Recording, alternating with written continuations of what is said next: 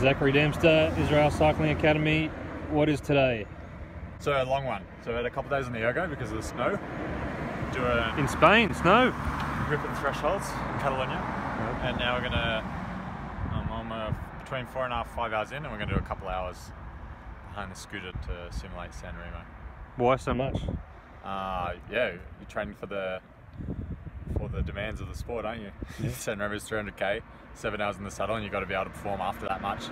It doesn't matter if you can do 550 watts for 5 minutes. After an hour and a half, really, in road cycling, it matters if you can do, 450 or 500 after, 5 or 6.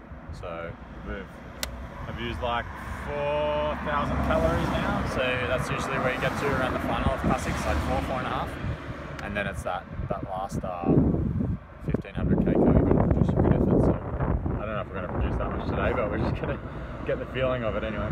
Beauty. All right, a couple of hours of motorpacing coming up. Yeah. What sort of terrain are we looking at? So we're going to go straight up Els Angels, about a 10k climb.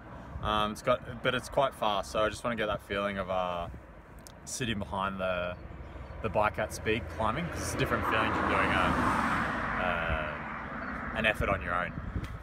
Then we're going to head down, do another 5 or 6k climb called Santa Paella, and then hit across the flat roads and back in. So a bit of everything, so pretty dynamic. And yeah, just exactly what I said before, train to the domains of what's coming up. Beauty, we'll get back at you at the end. Thanks. Thanks.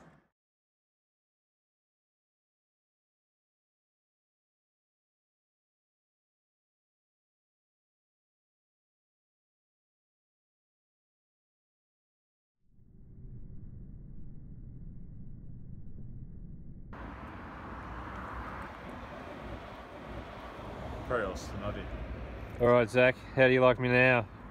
I was like, hey, I'll like you better in about a couple of weeks if I go good.